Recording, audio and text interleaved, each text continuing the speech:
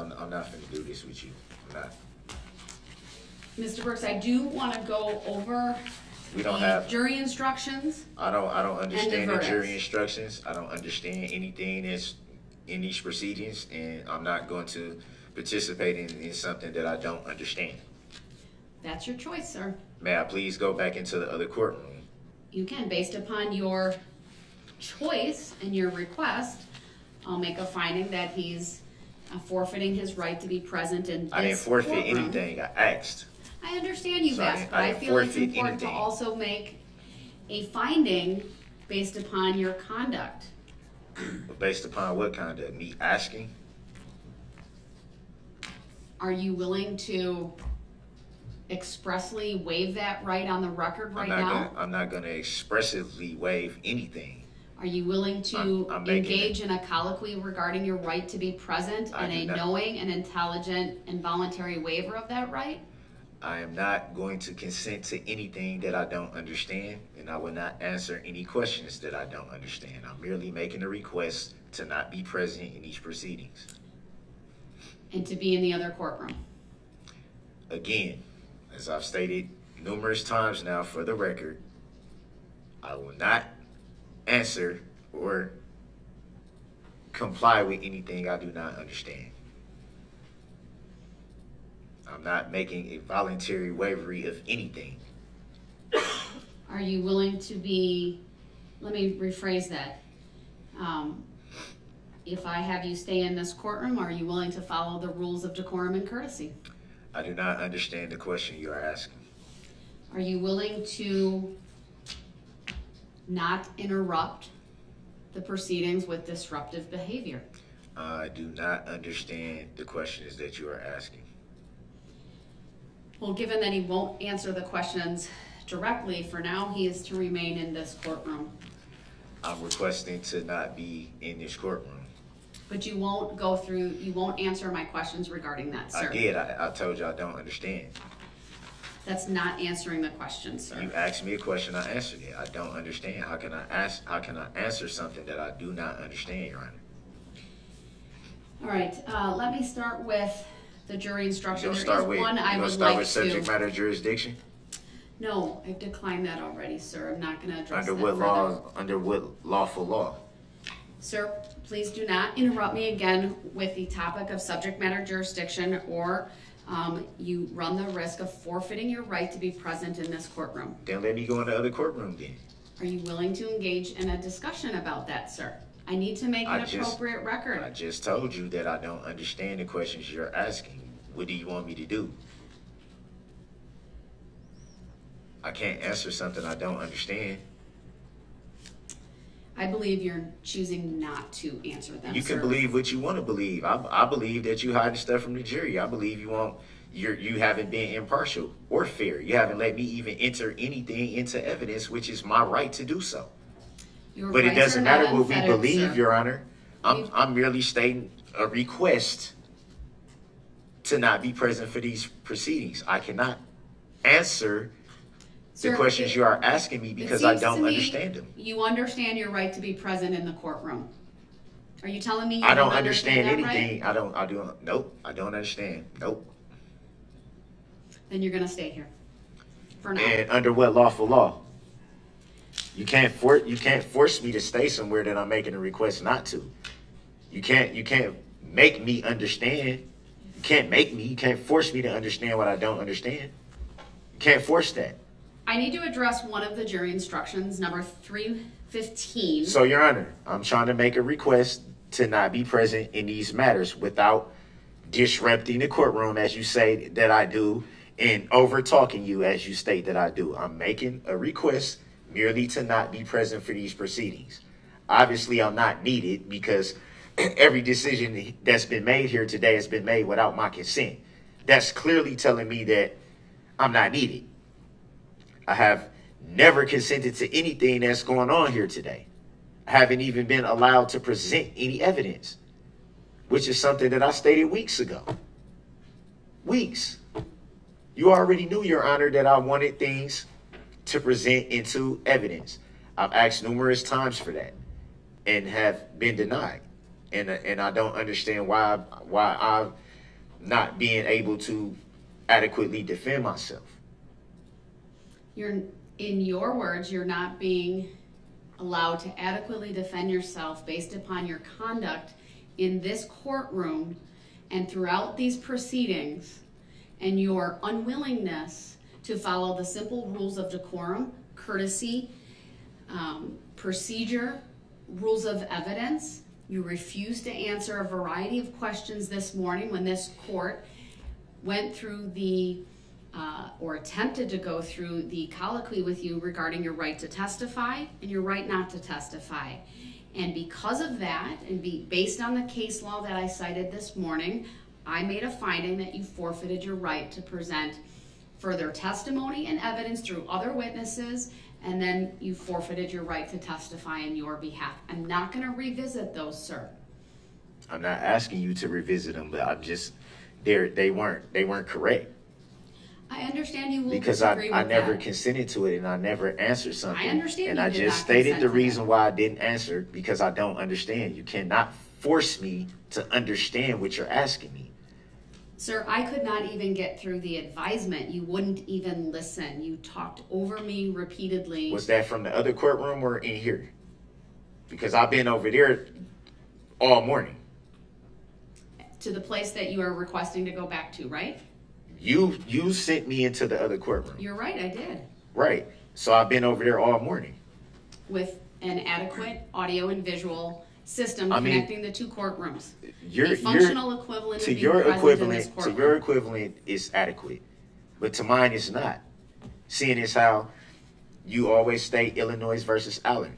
You always state that. You always state that. But it never refers to a fourth option that you refer to. It never refers to Mr. Brooks, I'm not going to debate this with you. If you continue to bring up subject matter jurisdiction, Illinois I versus didn't bring Allen, up subject the matter decisions that I jurisdiction. made earlier, I'm trying to figure out why I'm being held in you are contempt. frustrating the purposes of this hearing I'm trying to right figure now, out why I'm being held in which is to contempt. finalize the And jury then when instruction and the verdict forms. Your Honor, I'm merely trying to understand why when you hold me in contempt. I never held you in contempt, sir. You attempted to. Nope. You've never attempted to hold me in contempt. No, sir. I'm not going to revisit all of these issues. When I asked you where you hold me in contempt, you said civil. Are you going to respect the decisions that I've made? They're not interrupting They're me? not correct decisions, Your Honor. I understand that. I can't answer. You asked me questions. You asked me questions. I didn't answer them based on my understanding. How can you force me to understand what you're asking me if I don't? And then you still make a finding based on that. How is that lawful law? Mr. Brooks, I stand behind the record that I've made today. And that's fine. I'm not arguing with you about what you rude. I'm saying how can you do that without my consent? If you continue to raise issues that I've already that's a violation addressed, of my civil rights. if you continue to raise these issues, sir, and thwart the purpose of this court, which is to finalize the jury instruction and the verdict forms, you will forfeit your right to be present in the courtroom, and you will appear from the other courtroom. Okay. Absent you, I know you've requested to be there. I made a request the moment we walked in here to not be present for these proceedings, but yet But you also won't have a dialogue with me about your understanding because of what that means. It's my Fifth Amendment right. I'm exercising my rights that I reserved from the moment we walked in here this morning. You can't force that. You can't force me to do anything, actually. No, you're right, but I can make certain findings that you forfeit rights you have based upon your based conduct. on what lawful law you're under? I've cited the law this morning. All right, I am moving Illinois on. versus Allen, right? I am moving that I can on. be present from another courtroom. I need if I to forfeit discuss my right. Instruction 315. Your Honor, because I don't believe some understand. language needs to be modified based upon the court's earlier ruling today. I don't understand. I don't understand the proceedings. And I think that should be stated for the record. If I'm telling you repeatedly, Your Honor, that I don't understand. You can't force me to understand. That's a violation of my constitutional rights to try to force something upon me. That's coercion, Your Honor. Mr. Brooks, I completely disagree with your characterization of the proceedings this morning. While it is true that you did not provide consent, you You were entirely uncooperative with court this morning. That's because I didn't understand. I'm explaining why, Your Honor. I'm not trying to leave it where it was at. I'm attempting to answer the questions. I'm attempting to I'm going to explain myself of why I did not answer. It was because the way that you're making it seem is that I intentionally didn't want to answer, and that's Mr. not Brooks, fair. I'm moving on to instruction 315. And I still don't understand. So how can we even proceed? Mr. Brooks, if I'm telling you I don't understand that I'm asking you to be No, quiet? I don't. No, I don't. Mr. Brooks, please stop interrupting And for the me. record, I don't consent to being called that name, Your You Honor. clearly hear me, sir, because if you didn't hear me, then you wouldn't make that statement. Hearing and understanding is two different things. I know you can hear me, sir. I'm asking Hearing you and to understanding stop is two different interrupting things. me. I'm not trying to interrupt you, but you're gonna, at some point, you're gonna ask me my opinion of what's going on, and then when I tell you I don't understand, it's gonna be taken as me trying to delay or trying to do this or trying to do that. I will explain why I'm bringing up instruction 315. And I'm not gonna understand your explanation. Well, you can't say that if you haven't heard what I have to say. Didn't you try to do this earlier, before lunch? But I need to clarify something, because 315, which is the instruction that has it's titled, Defendant Elects Not to Testify. I had it in there. However, that instruction should really only be given if requested by the defendant. There has been no request made. And obviously this court made a finding that he forfeited his right to testify. And absent Mr. Brooks requesting that instruction to be in, I believe it would not be proper for this court to include 315 in the instructions to the jury. Does the state have any position on that? Your Honor, I did look at the notes that are associated with instruction 315, and I would agree. All right. Mr. Brooks, do you have any position on whether this court should include instruction 315 in the jury instructions to the jury? I don't even understand what 315 jury instruction is. It's entitled Defendant Elects Not to Testify. I'll read it for you. It's my notes, meaning my materials, my jury instruction book says to be given only if requested by a defendant, and it reads as follows. This is the actual language of the instruction. A defendant in a criminal case has the absolute constitutional right not to testify. The defendant's decision not to testify must not be considered by you in any way and must not influence your verdict in any manner. So my question is, do you want this instruction read or modified in any way? You just said I got a constitutional right not to testify or to testify. I didn't make either one of those decisions, so I don't understand. The jury instruction is typically read when a defendant does not testify. In every other case that I've had, the decision on whether to testify was a decision made by the defendant personally. In this case, the court found that you forfeited your right to testify based upon your conduct. That is the ruling I made this morning. How did I make that decision, though? I didn't. My question to you is, do you want the jury instructed that your silence must not be considered by them in any way and must not influence their verdict in any manner? What do you mean my silence? My Fifth Amendment right? Correct. I'm not hearing a request from you to have the jury given this instruction. I don't understand why you're asking me the question, Your Honor. I never decided to or not to testify. I never decided either way. I understand that. So how can I answer that? I don't understand why. I don't understand. We are now at the moment where we are discussing whether the jury should receive an instruction specifically on you not testifying, irrespective of the reason for that. I believe I could modify this instruction to simply say a defendant's silence or a defendant not testifying should not be considered by the jury in any way and must not influence their verdict in any manner. Are you making such a request for a modified instruction? I don't understand the question because I never decided to or not to testify. I understand. I understand what you're saying, sir. I really do. But in light of the court's decision that you forfeited your right to testify, how did I forfeit something I never said? Do you want the jury to be instructed something to the effect of they cannot use your silence, meaning they cannot use you not testifying against you in any way? I don't understand because I never made a decision not to or to testify. I'll ask you one more time, and if you do not answer with a yes or no, I will take your answer of not answering as you are not making a request for a modified instruction. How can you do that, Do Your you Honor? want this court, sir, to instruct the jury in any way regarding you not testifying in this case? I don't understand the question. All right, then based I don't upon there's understand. not been an express request made by Mr. Brooks to give either 315 as it's in the standard or pattern jury instruction or a modification as this court has suggested, 315 is to be taken out of the jury instructions. How are all these decisions being made without me understanding?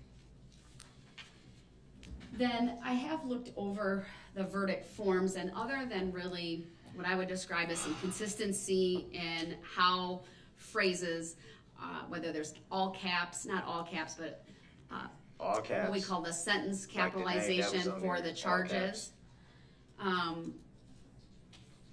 For example, I want to be consistent with how I spell out first degree intentional homicide or first degree recklessly endangering safety. There was just sometimes it was capitalized, sometimes it wasn't. So we're looking through all of that to be consistent. I want to make sure the word information is capitalized since that's the charging document, things of that nature. It is my practice, and you should be aware, Mr. Brooks, that I always put the not guilty verdicts on top when I hand all the verdict forms to the jury. And by that I mean it's by charge.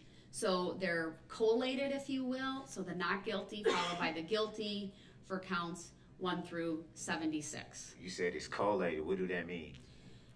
So I put the not guilty, then the guilty for count 1, followed by the not guilty and the guilty for count 2, and so on and so forth, all the way through the remainder of the counts that are alleged in this case, which in this case total 76. I don't understand. So how? I looked at the special questions Will you that answer are that, Your on the Honor? guilty verdicts only. They did appear to be proper. Again, just some grammatical things, but I believe those are all accurate. Can I go to the other courtroom? Since you don't have to answer any questions, but I have to answer all, can I just go to the other courtroom? Not at this time. Why not? I keep telling you I don't understand these proceedings, and you just keep running right over my rights, like you don't even hear me saying anything. Attorney Basie, are you handling the verdict forms? I am. Go ahead. Can I go to the other courtroom, please? Are you waiving your right to be present in this I'm courtroom? not waiving anything. Then the answer is no. I'm making a request. Then the answer is no. Then how's it? So what? You gonna try to force me to interrupt and do all this so you I'm can not make the forcing you, record sir. I'd and like make you it to be seem like here. I forfeited something that I came in here as soon as we got on the record and made a request to not be present for these proceedings. But when I'm making a request to avoid the drama and all that, Sir, the only one with the drama is you. it's you too. You the big contributor to the whole thing. Mr. Brooks, I have to preside over this case. I Yeah, have and to you haven't make been determinations. impartial or fair yet. Mr. Brooks, I have a question to the state. I ask that you not interrupt, and then I'll turn It's to not you about for me a response. interrupting. It's about me attempting to understand. I've been saying that since we came in here. Mr. Brooks, I You will can't force respond me to as follows to understand. that. You waived your right to counsel. I didn't waive my right to no counsel. I You gave you the waived your contract. right. I did not. And you won't sit here and say that for the record because that is not No, what happened. you are No. incorrect. So we don't have the, do we have the your- paperwork? Because I believe that I gave you the paperwork back that Mr. Brooks, you I gave it to you, altered, clearly and did not waive it. have been presenting a nuanced argument regarding That the is right not to true, Your Honor. counsel That is not versus true. the right to assistance of counsel. That is not true. That's a pretty sophisticated argument. That's why I believe you fully understand what's I going don't. on in this courtroom. I don't fully understand. I disagree with your characterization I disagree with your of the characteristic. right to counsel. You know that you accepted You the way that I waived gave it to the you. entirety. So you shouldn't have did that if you had questions of me not understanding. I don't have any questions whatsoever. You definitely sir. do, because I'm telling you right now I don't understand, and you still won't even acknowledge the fact that I'm saying in open court on the record that I don't understand something. I haven't waived anything. You made decisions today that I didn't consent to, that I explained I did not answer because I didn't understand, which is my right to say that. All right, Mr. Brooks, It you is are also my Fifth interfering Amendment with right the to be proper and silent. orderly administration of these proceedings. I understand that you disagree with the decisions that I have made, but you aren't respectful of the decisions. You keep wanting to debate them and argue them. That is not the proper legal recourse at this time. I have asked you if you're willing to waive your right to be present. You indicated you're not. Because and of yet the way you continue put it. to You said interrupt. waive. I'm not waiving anything. Then that's why you're here until I make a finding that you, by your conduct, are forfeiting your right to be present. Well, make the finding and kick me out. Make the finding and hold me in contempt, which is what you waiting to do anyway. That's why that courtroom been set up the way it has for the whole time, because at some point it's anticipated that I will be over there. Which is not impartial and which is biased. It's judicial misconduct. I've stated from the beginning, sir, that the goals of this trial. So you reading from Are the paper, or threefold. are you reading, or are you just citing what you know? Number one, sir, is during the evidentiary phase of this was to control the presentation of evidence so as to ensure fairness and reliability of the criminal trial process. And I offered That evidence that you includes didn't allow. developing relevant facts upon which a determination of guilt or innocence can be made, what is sometimes referred to in the case law as the ascertainment of truth. There's an equal but secondary purpose related to efficiency and effectiveness. That has been my repeated use of 906.11 is what that would fall under. There's a third goal of everything that I've done here, and that is the courtesy and decorum in this courtroom, what I've sometimes referred to as civility. Of course, there are other goals as well, including protecting your rights, protecting the record, protecting the jurors. How have my rights been protected, Your Honor, if I can't even put evidence into Disagreement it? with the I can't court even make evidence. decisions, sir. Yeah, but how can In I defend myself if I can't even present evidence? But sir, you have not been willing to follow the rules of civility But and that doesn't decorum have in anything trial. to do with my evidence. It has everything. I could have did that from the other courtroom too, correct?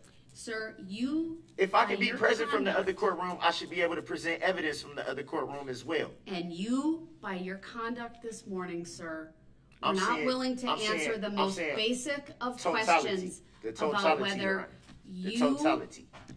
had Have I a not witness asked? available. Have I not asked? In fairness, have I not asked to admit evidence?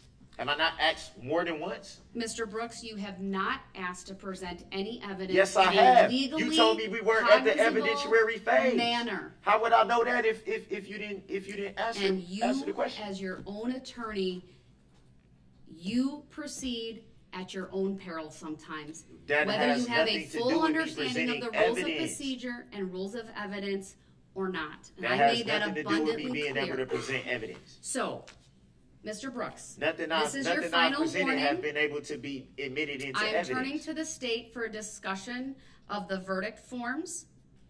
If you interrupt me or them again, then I will make a finding that you forfeited your Make right the to be finding. present, Make the finding. and you will appear from the neighboring courtroom. You want me to appear from the neighboring courtroom? I don't. Just let me go. Attorney Basie, go ahead. Just let me go. Thank you, Your Honor. I felt that all the verdict forms looked good. I did ask your This is clerk. ridiculous. All right, he's interrupted. He's forfeited his right to be here. He's chosen to do that despite the warning from the court. Will be There in wasn't recess no until warning. he's I'm the one taken that asked. over So let's to the other make the record courtroom, correct. and we I'm have the one the that asked audio when we came in here, Your and Honor. video working appropriately. I asked when we came in here to Madam be Clerk, present we'll from the have other to do it by court. Zoom because we may have to utilize the share screen in order. We don't have to utilize no serious screen because I'm not going to participate in no proceedings that I don't The understand. documents. I told you I don't understand We're a in million recess until times. we get the courtroom set up. No, we don't have to be in recess. I don't agree to it.